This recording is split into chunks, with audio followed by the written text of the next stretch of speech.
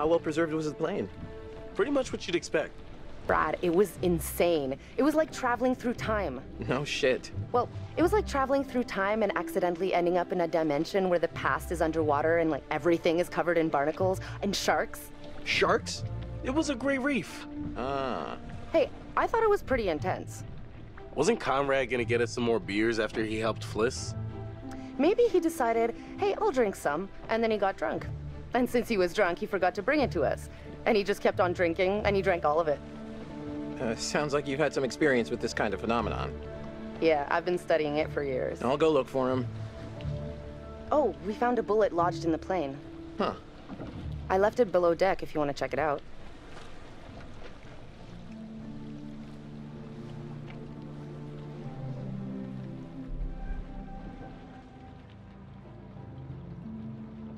Hey there, polar bear. You good? Sorry, I was just thinking about how crazy our dive was.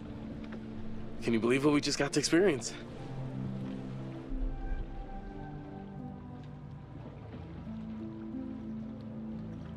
I expected it to be cool, but that was like life-changing cool. What an adventure. I'm glad at least something on this trip will be memorable.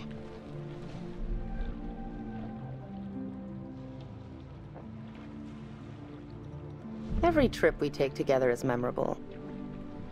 You know, you're pretty much the best thing that ever happened to me.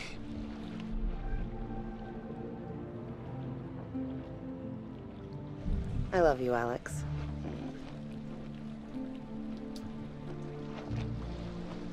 You know where everybody is?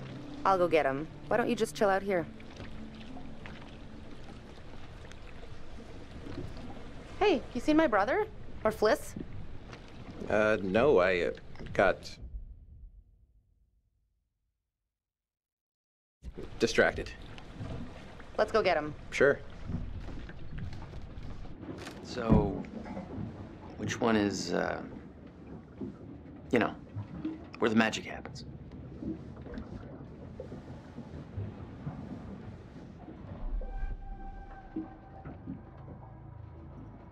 What's your problem? Give it a rest already. Okay, that's enough of that. Conrad, beers, where are they? Oh, yeah, the beers. I was just getting them now.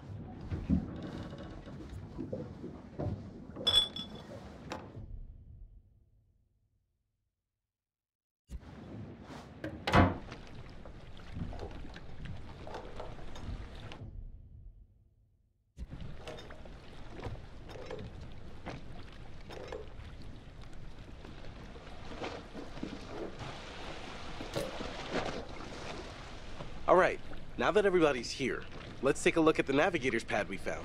Maybe we can figure out why the plane was out here. Where'd you put it? It's in your case. Okay, I'll go get it. Hey.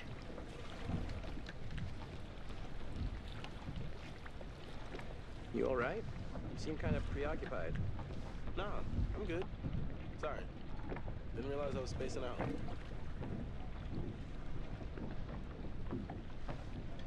So, does the accident mean we can't do any more diving? Let me just say this once more for the record. Going into that plane was super dangerous, obviously, and twice as illegal. Okay? Now damage is done, so we just have to lie about it forever, or else we're gonna go to jail. Well, my lips are sealed. So, we're going again tomorrow?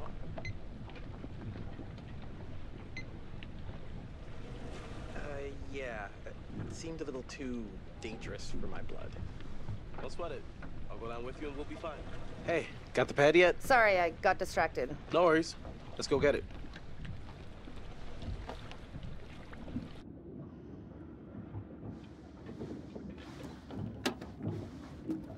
Got it. Let's go up. Come here, you vixen.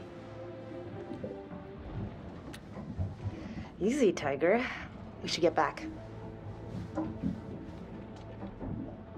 Right here.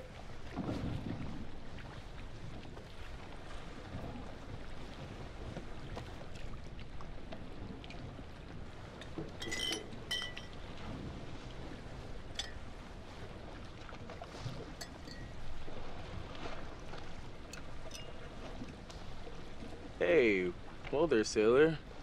Excuse me? Careful. If you did decompress too fast, then you should go easy on the beer. Alex, I'm fine. I think if I got the bends, I would know by now. Not always. Sometimes the bends can be super delayed. It could be hours or a day or two. The bends?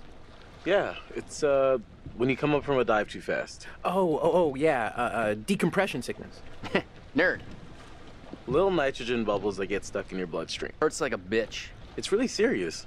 Divers get sick and die from decompression sickness every year. And that is why the good Dr. Conrad says drink them if you got them, because either you're fine or you're going to want a little something to ease the pain.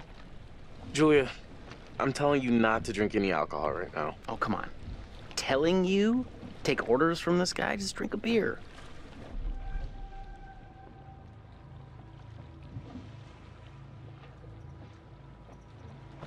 Maybe I'll stick to H2O. Don't want to push my luck. All right, everyone, check it out. Manchurian gold. Who wants to find some sunken treasure? So what do you think, Captain? Coordinates?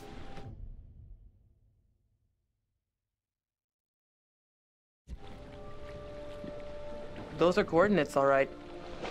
Maybe the plane's destination? You think we could get there by tomorrow? It takes a couple hours if the weather stays steady. Wow. You find anything else? We did find a bullet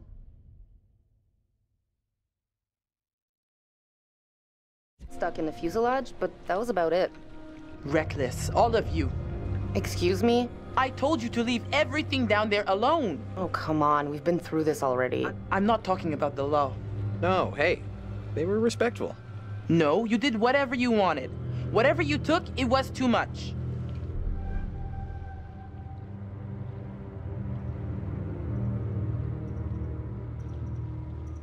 You're right. We should have been more careful. That's not me, I'm sorry. Okay, maybe. I don't know you. You should have never gone down to that plane in the first place. It's bad luck. You think you can scavenge down there and it makes no difference, but every single thing you bring back has an essence. It's like a ghost you invite to the surface. Here we go. Huh. I never thought about it like that. You never think about much of anything. Well, maybe I never heard about such cool ghost stories. They're not cool ghost stories. Not like for fun. People drown in these waters and you have to respect their resting place. Damn straight. Brad. You got a fun ghost story, right? Yeah, sure, but, you know, nothing like what Fliss is talking about. Tell us a tale.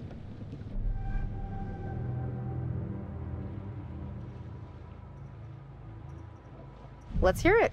I bet you can spin a good yarn. It's kind of messed up, actually. Scare away, little bro. Okay, here goes. This story is true. It had happened right near here, in an old lighthouse. Classic setup. Wait, true story? Where'd you hear this? Ah, well, down by the dockside, I found an ancient old man, skin like a leather book, eye patch, wooden leg, the whole 9 yards. And for $1, he told me his secrets. Seems legit. The lighthouse stood atop an atoll, isolated from the rest of the world, a lone beacon in the night, a sailor's respite. The lighthouse keeper would hear the waves pounding the rocky shore. One misty morning, he comes upon a woman covered in blood. She's stumbling down the beach. He hurries to her aid and she falls into his arms, sobbing. As he hurries her back to the lighthouse, he asks where she's from. He doesn't waste any time. Smooth.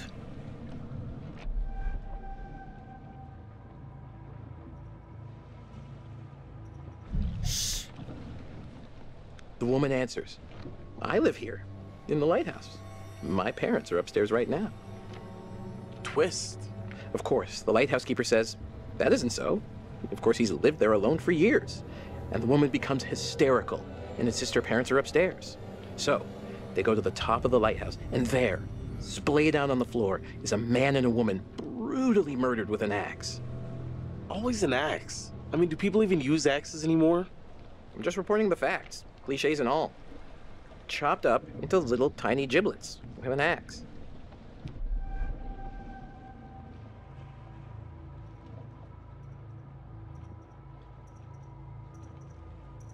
You know, sometimes you have to embellish the facts a little to get at the deeper truth.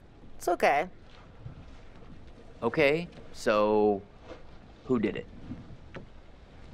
The woman says, "It was my husband." And she turns to the closet. Says, "He's in there." Ah, yes, the husband. And that's why I've always been a little weary of marriage.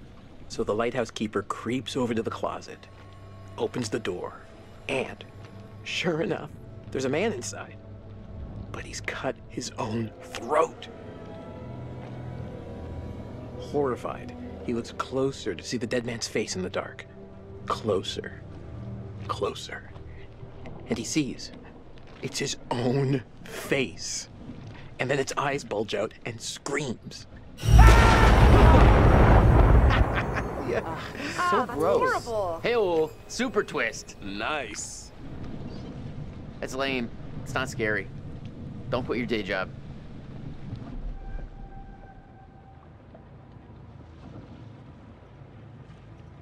You had me going. Pretty cool. I think you told it better last time. But good effort. Okay, you've all had your fun. We should all turn in. There's some weather heading our way.